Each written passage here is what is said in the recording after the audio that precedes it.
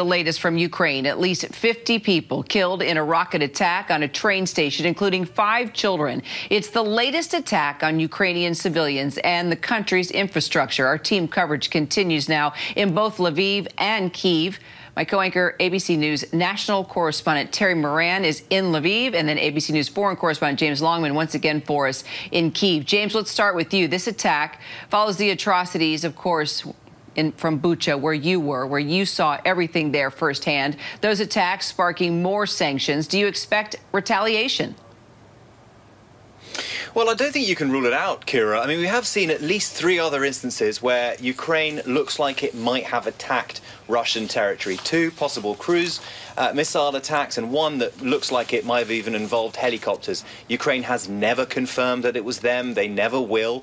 But I don't think you can rule it out. I mean, 50 people dead at this train station, that number likely to go up. So there could be possibly a military response from Ukraine. They know, they've seen the last 3 times if that indeed was them, they didn't get a military response back. I mean, they're suffering the constant bombardment anyway, so it doesn't make too much of a difference for them. I mean, I think what President Zelenskyy wants is for a response from the West, which would include, yes, more sanctions, but he wants military help. He's called this a turning point. He says that he wants Russia punished, and by that he means he wants further military help for Ukraine.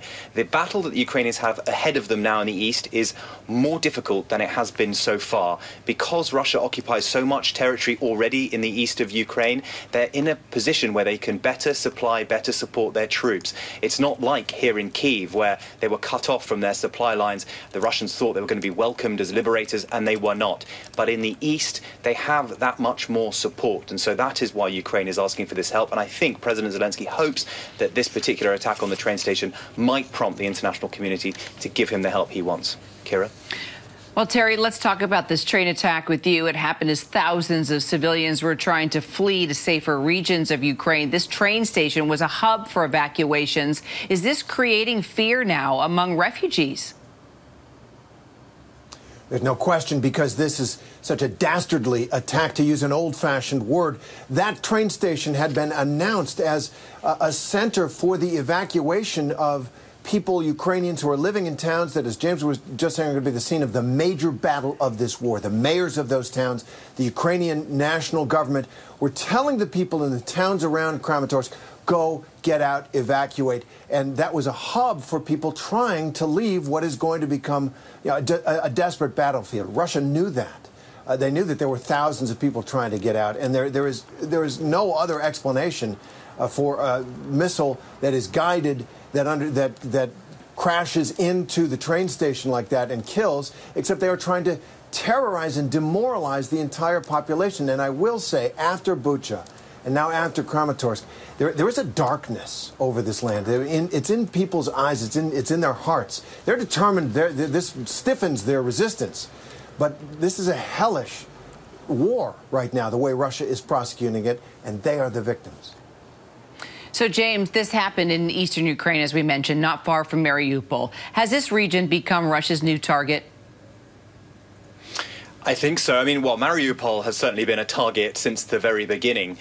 We know that city has been under near constant siege. I mean, I spoke to people who managed to get out. They had made it all the way to Lviv, and the conditions they told me about then were appalling, and that was something like 3 weeks ago. So God only knows what people are going through at the moment. Mariupol, though, will be very important, as will Kherson, a city not far from there, because Russia has made it very clear they will not leave those cities. So even when the fighting stops, and we have no idea when that's going to happen. I mean, it may not even really have properly begun yet, properly in the east. But even when it does, Russia is not leaving those cities. So they will become really, really important part of the negotiation. How does Ukraine negotiate with a country which is not going to leave its own cities? What is the deal going to look like? So Mariupol and Kherson will be 2 cities which have a huge amount of focus on them, not just because of the horrific humanitarian toll, which we are yet to really understand, but because they are going to form a huge part of this negotiation.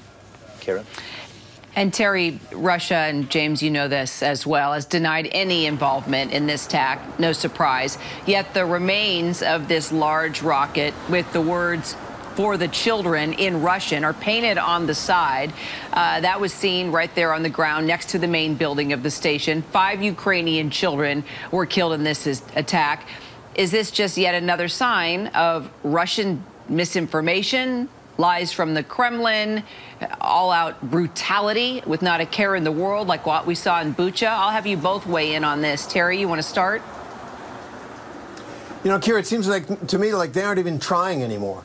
Their attempts at covering these atrocities, at denying that they were going to invade, they're Baghdad Bobs now at this point. Just, you really can't believe anything. And I'm not even sure they really want you to, because I think at the end of the day, their aim is to crush the spirit, to terrorize people into giving up, into fleeing the country, to break this country, to break it physically with the destruction that they are perpetrating all over this country, and to break it psychologically, the stress, the fear, the horror, the sadness that they hope will just shatter this country's spirit.